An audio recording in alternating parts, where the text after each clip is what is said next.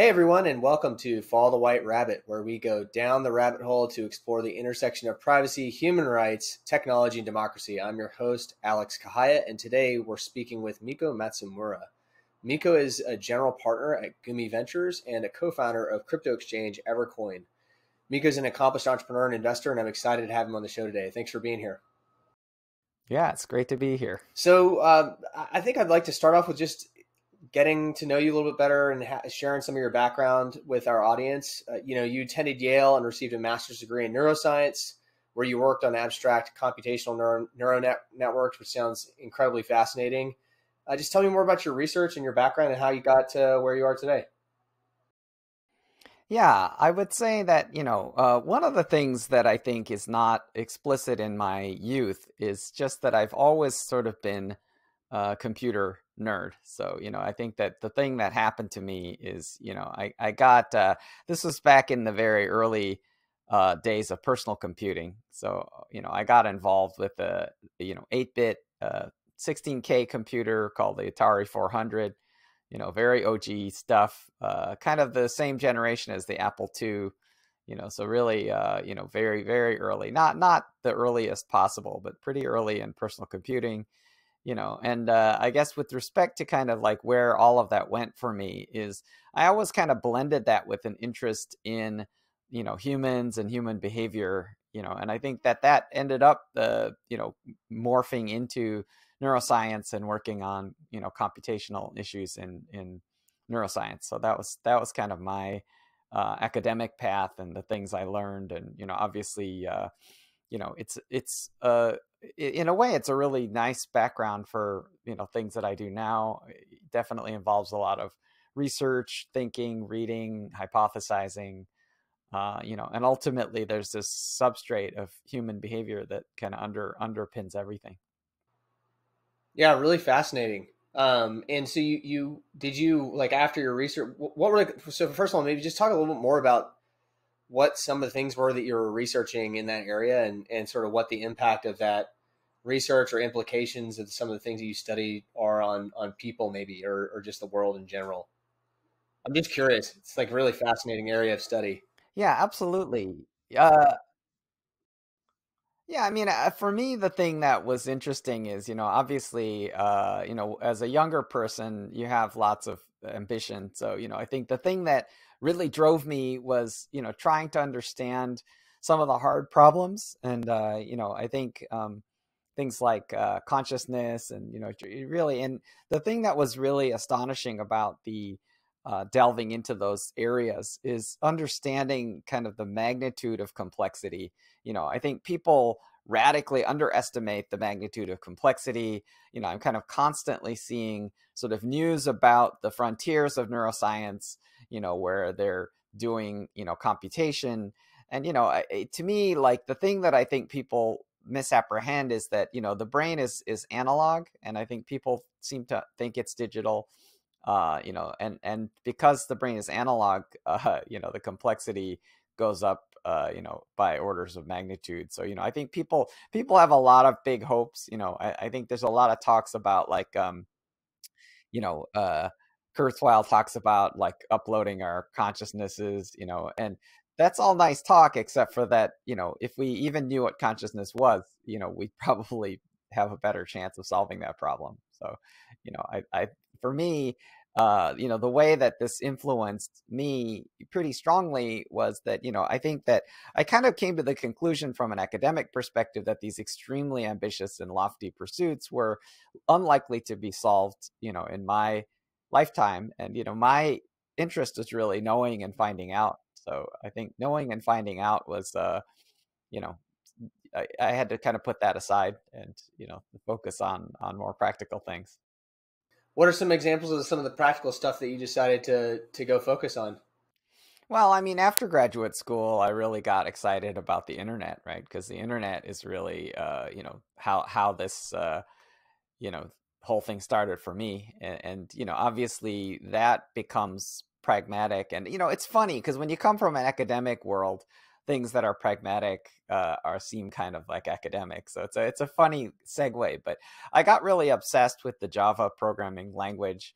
I was actually at the time working at Wired Digital, called Hotwired at the time, and we were doing all kinds of like really interesting internet experimentation with software, and ran across the Java programming language. So previously I'd worked with abstract computational neural networks in C and C++, and so Java was quite a breath of fresh air at the time. So I got very excited about it, and I joined Sun Microsystems.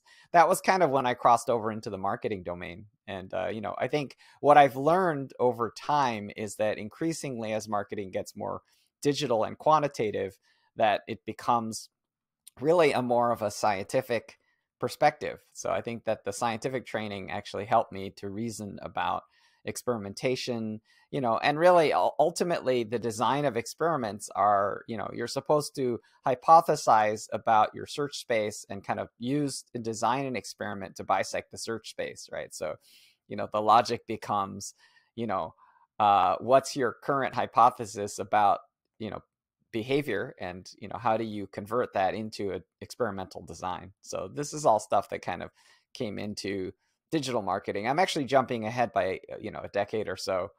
At the time of Java, it was mostly just all about being very pumped up about the I guess first wave of the internet and the explosion of the internet. So I really got caught up in that. Yeah, it's really interesting. So, when you were seeing that first wave of the internet happen, what was inspiring you? What was getting you so caught up at the time? What were the implications for you back then? And I kind of want to connect that to now too, because you're obviously very involved in the Web3 world. And so there's it'd be just really curious to hear what you were excited about then, and then sort of what you see now and how that relates back to the enthusiasm you had then. Yeah, absolutely. So, for me, I think it's a really important to kind of zoom in on sort of these core identities, right? So I think one of the things that I really got deeply excited in is open source software, right? And that's absolutely the kind of beating heart of what it is that I'm excited about today. So, I think that trend and theme really continues. I think, to me, what I see in the culture of open source software, and what I see in the culture of assets like Bitcoin and Ethereum, it's this idea that the world and the world's financial services can become more consensual, fair, and just. It can be more inclusive and transparent, and also innovative, right? And by the way, all of those things can be achieved effectively at a lower cost, right? So the thing that became incredible was how peer review and kind of coordination mechanisms in the internet were able to create this kind of novel form of kind of global collaboration, right? So, we created this, what is effectively like almost immortal software, right? Which is software that kind of fundamentally solves once and for all a human problem, right? So that's the beauty of open source, and you can't separate open source from the internet, right? So you have protocols that are essentially embodied in software, right? And so now you have this incredible evolution of the coordination of humans in the form of like governance, and then you have the kind of embodiment of effectively policies. You have the embodiment of these kind of automations that happen in software. So in a sense, we're building this kind of giant, organism, the cybernetic organism, known as the human species. I mean, it sounds very transhumanist, and it sounds a little bit kind of edgy and not nice, especially given, big tech and the problems that we have. But I think, to me, to be perfectly honest, the thing that got me excited at the time mostly were the conversations, right? And what I mean by the conversations is that people, we were all excited about it, and I think that we were excited about is the idea of, what can we do with this global network, right? And I think obviously we fell short in a lot of ways. The big tech wasn't really, we didn't picture big tech doing what it's doing. So a bunch of things, didn't work the way we expected it to work. In some ways we may have been overly optimistic about sort of human behavior, and there's a whole bunch of elements of human behavior that we've seen on display recently, in the political arena with conspiracies and things like that, I think we didn't expect, so I think obviously we're trying to right the wrongs. I think that's what this next wave is about, it seems. I love your articulation of open source and why it's so important. I wasn't exposed to open source software until I met my friend and who's a co-founder of Orchid, Brian Fox, and he was the first guy to really introduce me to that. And he's the author Oh, of Bash, so wow. he was like really early pioneer in open source. Yeah, one of the first employee at the Free Software Foundation and author of Bash. Like he's had a huge impact on the open source community. He's I think he's helped write a few of the licenses out there and the AGPL like v3 version and things like that. So he's had a huge influence.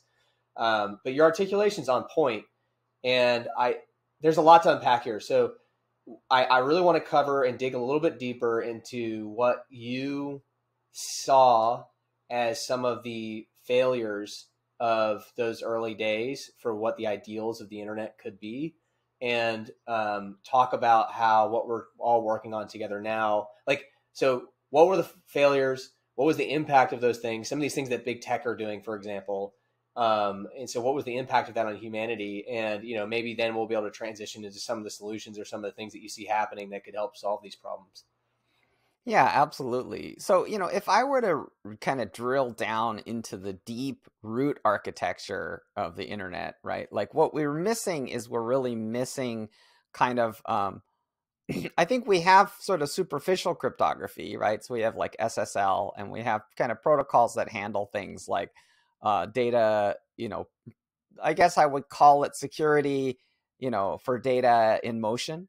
So there's certain fundamental things that we have that, are not bad. But I would say that the things that I think are problematic are that the entire internet design is sort of based on, I would call it like, the transmission of information, right? And it's not about the storage, the security, the computation around and within value, right?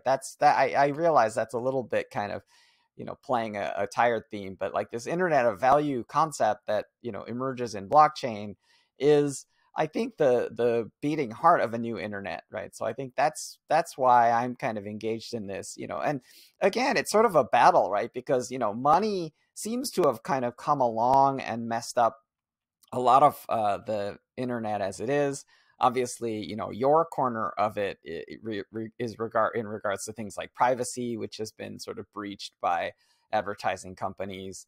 But there's so many other ways in which we've created economic externalities, right? So I think the thing that's fascinating is that people talk about Facebook and how Facebook can kind of like is almost like a country. And I think that the power of things like deplatforming become pretty excessive, right? So I think Ray Dalio said it well. He says that like governments begin to act more like corporations, but corporations begin to act more like governments. And, I think that mixture can be fairly toxic. Yeah, I couldn't agree more. And it's really interesting too to make the connection between what you saw with open source in the early days and how it created this, connectedness all over the world, and the rapid, and it really empowered the rapid rise of the internet and technology growth. And then if you look at now, so it already was a living being, like an organism, right? This thing that kind of grew on its own. But then if you look at now and you insert blockchain technology and economic incentives at the protocol level, it really has changed the game, and it's empowered a lot of people to benefit in a different way than they could have in the past. So I don't know if you have any thoughts on that, but I'd love to hear, what you think about that shift. Well, I think one of the things that's really astonishing, I was talking with someone, Tyler Ward from Barnbridge, yesterday on my show, and Miko Bit's show, and the thing that came up was actually the Winklevoss brothers, right? And the thing that was so fascinating is he had heard them speaking, with Raoul Paul, and their comment was Bitcoin is a social network. And the thing that kind of made me smile is that if you read Bitcoin Billionaires, which I highly recommend if you haven't, it's really shows some fascinating patterns between Mark Zuckerberg and the Winklevoss brothers, right? So just to kind of review for people that didn't read the book, Mark Zuckerberg was sued by the Winklevoss twins for essentially stealing the Facebook, which is sort of an original project that, was effectively created by and under the guidance of the Winklevoss brothers. And in fact, they won and they prevailed in their lawsuit. And they took the $80 million settlement and they actually bought $11 million worth of Bitcoin, right? And so the thing that becomes the ultimate kind of revenge of the nerds is that if the Winklevoss twins end up richer than Mark Zuckerberg as a function of what they're calling their social network, right? And obviously, theirs, they're not claiming ownership of Bitcoin, of course, but the social network they affiliate themselves with, right? Which is they're not affiliated with Facebook, they're affiliated with Bitcoin. And the thing that made me enjoy this is if you think about it, it's a social network based on a protocol. But again, if you root back to kind of my roots, I'm so interested in this kind of interaction between software, which produces automation, and human behavior, which is, of course, not automated, but possibly coordinated. So the thing that becomes very interesting about this kind of weaponized network effect implicit in the economic value of Bitcoin is that you end up with meta kind of emergent behavioral protocols, right? Because a protocol is an agreement to do things and to do things a certain way, right? So, you could actually look at Bitcoin as the HODL protocol. And the HODL protocol is basically you HODL and I'll HODL and we'll both be rich. Like that's the Bitcoin protocol agreement. If it's inclusive of human behavior, that's the agreement. The agreement is, and so that I think that Balaji Srinivasan, former CTO of Coinbase, he said it beautifully, which is he was talking about Thomas Schelling, right? So I don't know if you study the game theory of Thomas Schelling, but Schelling is basically postulated, I think he won the Nobel Prize for this work, that players of a game where there's can coordinate without communicating, right? And the way that they do that is they guess what the other player will do. Right. So the stupidest form, you may know this, but it's good for the audience to hear. The stupidest form of Thomas Schelling game is a game where if you pick the right square out of 4 squares, then each player gets $10. And if you pick different squares, you basically don't get any money.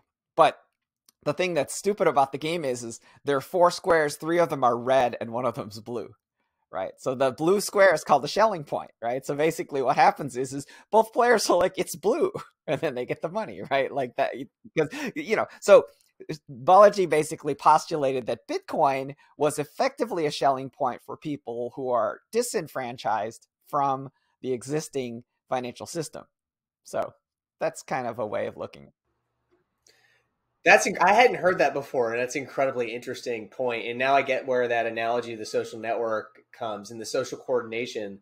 And it really brings me back to some points that Andreas Antonopoulos brought up on my show a couple of weeks back about the way that governments around the world are structured and how the incentive structures are leading to basically everything getting completely strained and in some ways collapsing and not serving their constituents anymore, and how open permissionless blockchains have the ability to restructure basically our society in a way that's more efficient and that actually benefits people. And I think you just hit the nail on the head on the mechanism of that. That it creates social coordination. And it's so interesting to me too to think about Bitcoin because it is rather simple when you think about it. Like we're seeing a lot there. There's the opportunity for a lot more complex programmatic social coordination like that. But the idea of like 1 square is blue. Yep. HODL. Everyone knows the right answer.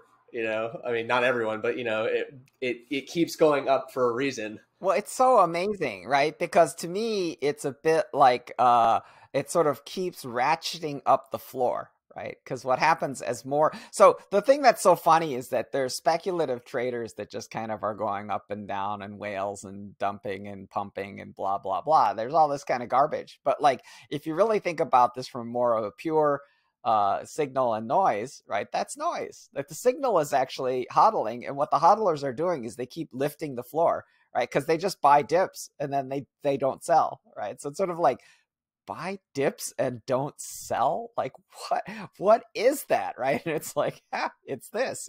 That's what this is. And there are enough people that understand that. And the thing that's kind of astonishing is that, like, of course it could fail. Like, it's like a run on the banks. Everyone who's hodling could be like, oh, I really don't want to hodl anymore. I want to dump every Bitcoin I ever have, and it's sort of like, okay. But like, assuming that people are kind of like, they're onto the game, then the game is hodl, buy the dip, repeat. Yeah. And disclaimer, this is not investment advice for anyone listening. Not investment advice. Do your own research.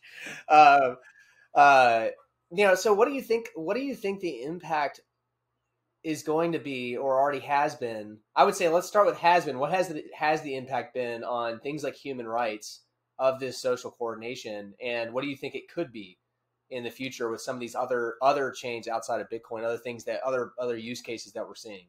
I mean, to be perfectly honest, like, I would say that we're going through a maturation process, and I think that the thing that is really fascinating is that it's a mixed bag, right? And I think the jury is out with respect to this kind of battle, right? Because in a sense, is open source going to transform and purify money, or is money going to kind of pollute and poison open source, right? And to me, the thing that's complicated about this is that, it feels like money kind of really messed around with the internet, but I'll tell you, the thing that money didn't mess around with is open source. So open source continues to be sort of pure. So I think that, the thing that becomes a really interesting question is, how does this end up shaking out? But we recently had a MLK Day, and he's great quote from him is, the arc of history is long, but it bends towards justice. And I think for me, I'm interested in how we can be increasingly fair, just, consensual, inclusive, transparent, and innovative. And obviously coming with that lower cost. So when I think about these types of patterns, I really think that that's the arc of history. So I think it's better to be on the justice side of it than not. Well, let's unravel that thread. So that's your personal mission statement, right? To promote increased transparency, yep, equality, right, inclusion, innovation, and low-cost financial infrastructure through open source. That's exactly right. Yep, spot on. What does that look like? How is that going to impact the people listening to this show, or people around the world? What are some examples? Yeah, so it's really interesting. Like in Nigeria, there was protests around the hashtag was end SARS. Was not about SARS-CoV-2, the virus, but it was actually about really human liberty against kind of oppression. And to me, that one of the things that happened out of that is obviously, as the per capita adoption of Bitcoin in Nigeria is actually pretty high, possibly one of the world's highest. And so it turns out that a lot of donations were coming from the internet into Nigeria to support the people, right? So I feel like those are kind of some examples where you can start to see beneficial use cases. Obviously there's sort of borderless flow of capital, censorship resistance, and ultimately it kind of gets you towards and down the road towards a more kind of consent-based world. I would say that the thing that is kind of dangerous, though, is that like we're still in kind of a era of sort of greed and desperation. So the thing that Bitcoin can also chase out is the exact opposite, right? So that's the thing that I think is concerning. Obviously, one of the famous cyber attacks in Bitcoin is called the wrench attack, right? And the wrench attack is you basically get a wrench and you threaten to hit someone on the head with it, until they give you their private key, right? So like, if you think about building a more consensual world, like that's the exact opposite. So, so I do think, and obviously things like hacking, right? Hackers, obviously there's sort of ethical and white hat hacking, but that all has to be based on consent. That's the distinction that separates these two white and black hat approaches. Yeah, it's super interesting. I mean, I think that one of the themes that has popped up on the show a lot is that idea of borderless transfer of capital and access to investment opportunities. If you think about it in a place like Nigeria or any other emerging market around the world, there are so many investment vehicles that people just don't have access to, that we probably just take for granted in the United States, that allow us to flourish and gain access to these big opportunities. And um, now we're seeing that flourish across the world with these open, permissionless blockchains. I'm wondering if you can give a couple examples of what you're seeing as the potential impact of the free flow of capital across borders in an open way. Um, just if you have any that you might want to talk about. I mean, I think that they're kind of pros and cons, and I think obviously the maturation is a big deal, right? Because one of the things that we are seeing is the emergence of this kind of ICO phenomenon, right? And obviously, this type of phenomenon, has some of regulatory issues, right? Which is that unqualified capital, can basically get fleeced, right? So I think that the thing that is interesting about consent is that consent kind of has to come with being informed. So I think to me, I actually worked on a project that was a nonprofit project, and it was called the ICO Governance Foundation back in 2017. And, part of the mindset was, a voluntary disclosure protocol, right? And the idea would be to develop kind of a standard around disclosures from people who are doing these kinds of token issuances. That didn't actually go anywhere because people were in a hurry. They were trying to grab all the cash they could in the fastest amount of time before the whole thing blew up. And so when you really think about the incentives, that those were the incentives, right? The incentives for ICO issuers was not to stop and make appropriate disclosures and really help to lift the entire system to a higher energy level. The incentives at an individual level were basically just grab the money and run. So I think that's what happened. So I would say, I realize what I'm describing isn't necessarily a particularly positive element of this, but I think we're in early days, right? Like we have to learn and do better. And I think if we don't continuously acknowledge failures, and then we can't learn and do better. So I think that's my goal in pointing out. I'm not kind of this 100% unabashed apologist for all activities on blockchain. I think there are things that are not optimal. Yeah, I hear you. I agree. There's definitely a lot, on both sides here. As far as your personal mission statement goes, what are the things that you're doing to try to achieve that?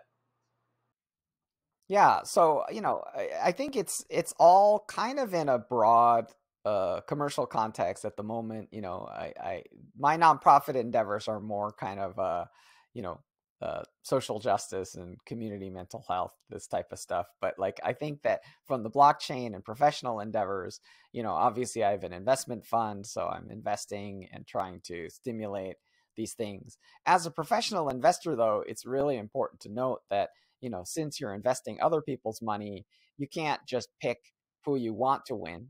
Your job is to pick who is going to win. But I think at the same time, applying these professional skills and applying this capital towards the growth of this industry, I think is hopefully beneficial, and it's hopefully kind of part of this broader arc, right? Because the reasoning behind this logic is it really has to do with economic externalities. So an externality is a cost that I put on someone without their consent, right? So any kind of situation where I'm doing that, I'm creating an externality. So the thing that happens in open source is a matrix where people compete for consent, right? So at the end of the day, so if you look at something like cryptocurrencies, open source cryptocurrencies can be forked, right? And so the power of forking drives effectively competition for consent, right? So ultimately, it means that it's what open source has been about since the beginning, which is in some ways it's about disarmament and nonviolence. And what I mean by disarmament and nonviolence is that if I control proprietary software that you depend on, there's very it's pretty bad what I can do to you and your organization, right? Whereas if the source code is open, then I've voluntarily disarmed myself, right? So it's basically like I'm no, so I think like Munib from Blockstack said, he kind of coined the phrase can't be evil, which I think is connects with the ethos. So I think that's really it. So I would say that's a big one. Another big project I'm working on is Evercoin. So, Evercoin has developed some really, really interesting technologies around self-custody. So we've sort of solved the paper wallet problem, which is, if you're in self-custody, you kind of have to write words on a piece of paper. Obviously, that's still a valid backup, and we still offer that. But, I think at the same time, it's better to use industrial grade cryptography and techniques to kind of create a much more uh, kind of if it's like this is you can be dependent, right? So if you have a custodial system, then you become a dependent, so you're like a child, right? So someone else controls the key and you're kind of hosed. But like most people aren't ready for complete adulthood, where it's basically like, here's the key, you hold it, right? There's a guy who lost $200 million because he wasn't able to hold on to his own key.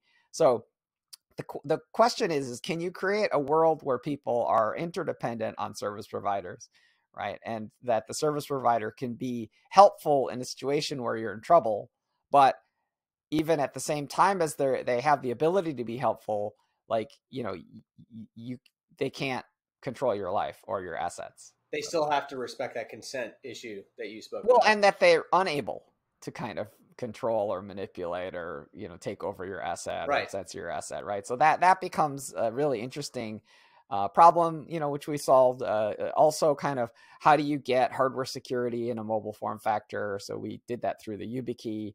So we're definitely pioneering self-custody and creating a model for self-custody that's very consumer friendly. So that's another area where I'm trying to create these qualities and try to affect the world in a hopefully beneficial way. And it's a mixed bag. It's a fraught with peril. Yeah, 100%. That's a very challenging problem to solve. I want to just explain a little bit deeper the idea of consent and how it relates to open source and blockchains. I 100% got the example, but I just want to make sure that everybody listening gets it. So when you have open source code, uh, any developer can come in and fork that code. That means they can make a copy of it and set it up on their own repository and make changes to it. And so maybe Miko, you could speak about an example. We could use Bitcoin as one of when Bitcoin when there was a fork, why and some of the reasoning why it happened and how that related back to the community having to consent for something happening, and those who didn't consent decided to go in a different direction. Yeah, I think Ethereum actually is probably the most exciting one, right? Because Sure. Yeah, let's do if that. we go back to the DAO hack, which a lot of us remember, the thing that was so fascinating about this case study is effectively that it was the reversal of both decentralization and immutability, right? So these core principles. So just to give viewers this kind of history, Vitalik Buterin, the sort of spiritual leader of Ethereum and also this technical leader of Ethereum, basically launched an ICO called the DAO, right? And the DAO was hacked. I believe at the time it was like something like $57 million worth of Ether, but it wasn't that long after the Ethereum ICO where Ethereum got priced somewhere around 13 or 14 cents, right? So if you think about the size of that hack, in today's dollars, if it were allowed to stand, it would have been just this cosmological amount of value, right? So in a sense, it became this existential debate as to what to do about the DAO hacker, and the decision was taken to basically reverse that transaction, right? So that's a shock. It's a shock for immutability, and it's a shock for decentralization, because the question becomes, well, who's doing it and how can you do it and what is that about, And essentially what happened was, Vitalik said, well, I'm just going to like make a chain split, and I'm going to make a version of Ethereum where that didn't happen, and I'm going to call my side of it Ethereum. And so what happened at that point was every single holder now has two different coins. If you had 10 Ether, then you now have 10 of this other thing, right? Now, at the time, the thing that was amazing is that the thing Vitalik was creating, a ton of people were like, well, that's not Ether, because Ether is the one that's immutable and it's decentralized and it's not controlled by a single person, right? So what ended up happening is people had to consent, right? They had to decide. They had to decide, well, and the decisions were all made individually, and each person would decide. And the decisions were things like, well, how can I manifest my consent, right? And so a lot of really important actors in this were core developers. And a lot of core developers were like, I'm going to go onto the side of the fork with Vitalik on it, right? That was a huge decision by a lot of fairly important stakeholders, right? And then a lot of people individually were like, I think I'm going to sell this other thing, and the other thing that it became a naming exercise, right? Which is that people were like, Vitalik was like, I'm going to call the other thing Ethereum Classic, and I'm going to call the thing I'm on Ethereum. And, that's a consent process. Like the whole internet could just be like, yeah, we disagree. Like, we're just going to call your thing whatever we want, so in the chain split fork of Bitcoin Cash BCH from Bitcoin BTC, there were a lot of people arguing about what it should be called, and I think there was a movement that wanted to call it Bcash because they didn't want the word Bitcoin to be involved anymore, so obviously that movement actually didn't succeed. So I think the common phrase is Bitcoin Cash, and I think people understand that the word Bitcoin isn't a trademark of the Bitcoin Foundation or anyone else, right? So people understand that you can call anything you want Bitcoin anything, and people have. I think it's such an interesting case study, and just to give another example, I want people to imagine that we all rely on email, right? Like Gmail, and let's say Google decides to change that software in such a way that it doesn't meet your needs anymore. They can just do that, and it would really disrupt your life. Like I don't know how many Gmail accounts. I would be totally screwed, and I wouldn't be able to just switch platforms whenever I feel like it. And so using open source technology and these incentive structures, it allows that consent process to happen. And basically every user and developer who was working on that project decided, yeah, we want to do this software change. That's essentially what it was. It was just another version of the same software. And it sounds kind of simple, but it's not. It's like a really huge shift in how things are done on the internet. It's really cool. It's a great example. Yeah, I mean the topic of governance is really the non-automated human element, and the thing that becomes critical about what you're describing is that the governance is always just about updates, right? Like what are the content of the updates, right? And so the thing that becomes really intriguing is it sounds fairly trivial because it's like, oh, well, software updates, who cares about that, and it's like, well, yeah, there's plenty of updates, right? Like you were describing things like deplatforming, right? At some level, deplatforming is kind of an update, right? It's basically like, oh, well, we're going to have a network. Twitter decided to have a network without Donald Trump on it, like that was deplatforming, and obviously, I'm not going to get into the politics of it, but I'm really just going to comment that is a lot of power. And the thing that's interesting is that it's not, that decision is not the consent of the governed, and the thing that I think is, obviously it's a valid perspective to say that Twitter isn't a democracy, and, it's a private company, or a public company rather. But the bottom line becomes, if it were open source, then, you know, people could decide that they want to vote for something else. So, you know, I think Yeah, they could create Twitter and Twitter Classic that's it.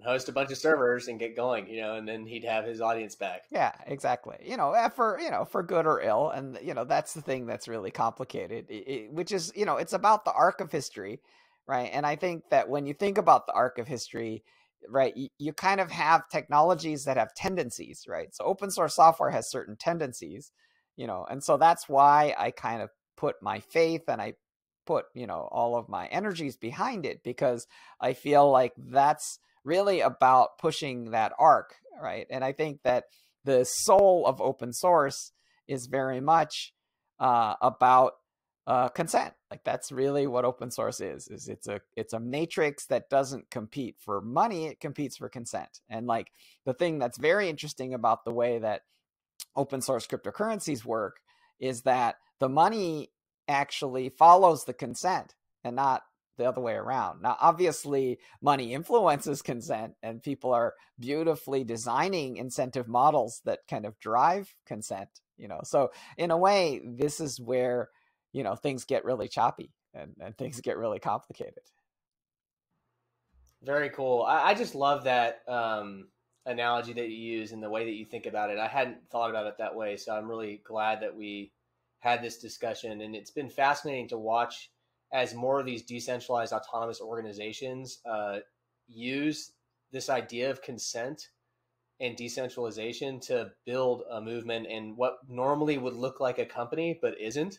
You know, I've been watching this one that's really small right now called Build.finance that's been doing this, and these guys have been pumping out like a bunch of different DeFi, you know, tools, all, you know, live, and they never took any outside funding or anything like that. It was all done fair launched, and it's just these radical experimentation that's happening in our space is just really interesting to watch. We're at the almost at the top of the hour, and I always like to ask my guests at the end, you know, what have I not asked you that I should have asked or that you wanted to cover? Well, you know, I feel like we really hit the highlights, you know, so I'm very excited about, you know, being able to share this very, I think, important conversation. You know, I think for me, I guess the only thing that I'd love to add is just kind of like where you might find me. You know, so if you want to kind of look me up on the internet, you can find me at miko.com, Miko.com. I'm on Miko.com/bits is my show, BITS. So, you know, feel free to come check it out. Yeah, I highly encourage everybody to go check out Miko's show. I was on a couple of weeks back, and he's got a lot of fascinating guests. So please go check it out. And Miko, thanks so much for being on our show today. Really appreciate it. Yeah, thanks so much.